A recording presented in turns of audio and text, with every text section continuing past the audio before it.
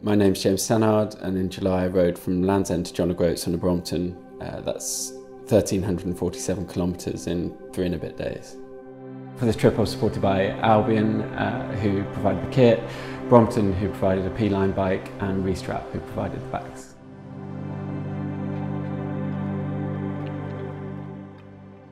So I chose to do it on a Brompton because I think it's an amazing bike and it's really versatile. Some people don't realise just how versatile and capable it is, particularly in terms of comfort, speed and gearing. And yeah, just wanted more people to know that it's an awesome little bike.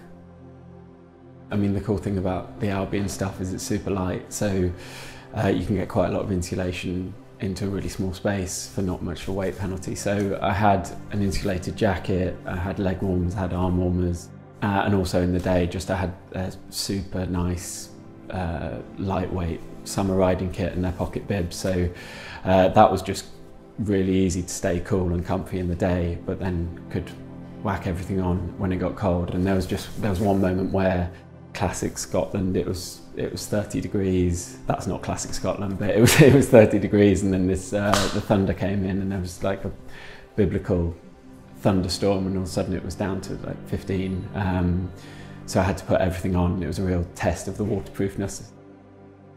The bags were just awesome in terms of I had full faith that they were going to be waterproof and they were going to look after my stuff, and the easy access to it as well was really important. I've had other bags from other brands before, and they just can get a bit floppy, a bit hard to open, or they're gonna leak if it rains. But the Restrap ones were just really solid, really easy to open, and just had nice touches like mesh pockets on the outside for putting those bits you really need access to, whether it's food, whether it's I had the Albion backpack all the time in one of the mesh pockets for grabbing stuff from a garage and things like that. But it's mainly just reassurance, knowing that it'll work. Just nice little touches like the bright orange zips just look cool, and it's really helps when it's dark and things like that. You can just see where the zip is straight away and grab it.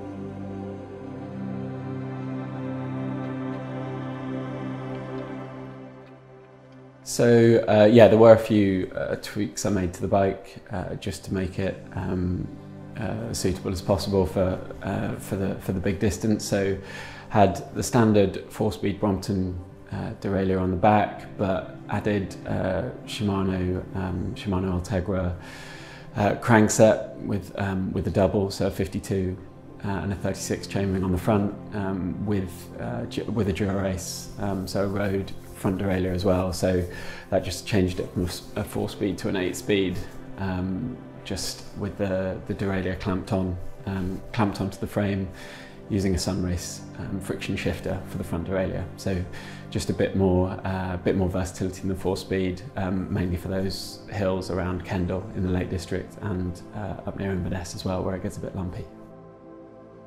The aero bars help massively. When you're riding 15 hours a day, you really just need hand position. So we just had to get a different bar from the standard bar, so that there was a clamping area we could put the aero bars on. People are really fond of the Schwalbe Marathon Racer and the Continental Contact Urbans, which go on 2 of our bikes and are really popular, really fast and puncture resistant. The Schwalbe ones, you trade off a bit of puncture resistance, but they're the fastest by a long way. So I went with those. It was going to be hot, it was going to be summer, not too much city riding, so I took a chance that that would pay off and I wouldn't get too many punctures. I took 4 inner tubes with me, but didn't use any of them. The tyres were awesome, they were comfy, they were fast, yeah.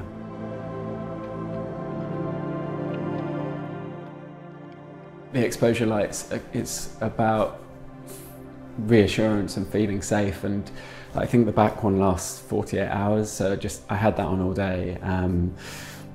For visibility, I was taking quite a direct route that was really busy, a lot of lorries and things like that, so I always wanted to be seen. So I had a bright jersey, but it was really important to have a bright light that was going to last the whole ride through. It's just a reassurance knowing you've got the stuff to deal with all conditions. It's just a thing you don't have to worry about, which is when you do long stuff, it's just nice to know that in an emergency you can just put stuff on and it's fine, it's going to look after you.